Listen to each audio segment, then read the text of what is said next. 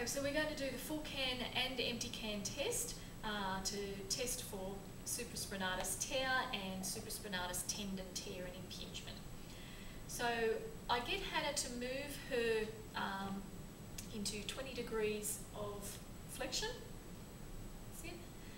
We move it into that position there. It's a position called scaption, which is the least line of resistance in the glenohumeral joint, and the best way to test our supraspinatus. So the test is called full can and empty can.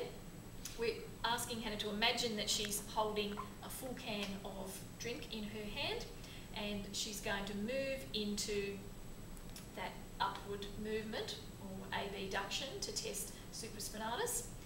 And I ask if there's any pain reproduced there, and you're going to do that again, and then I'm going to apply a little bit of resistance against that to see if that provokes any further symptoms of her pain. Okay, just relax.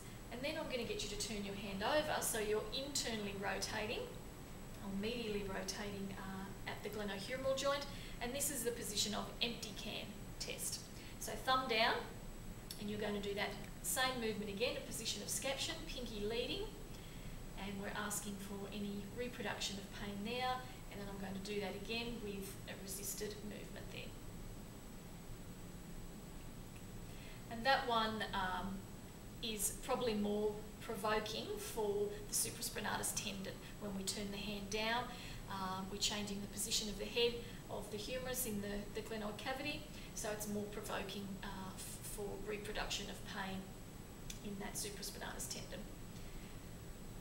So that's full can, empty can test.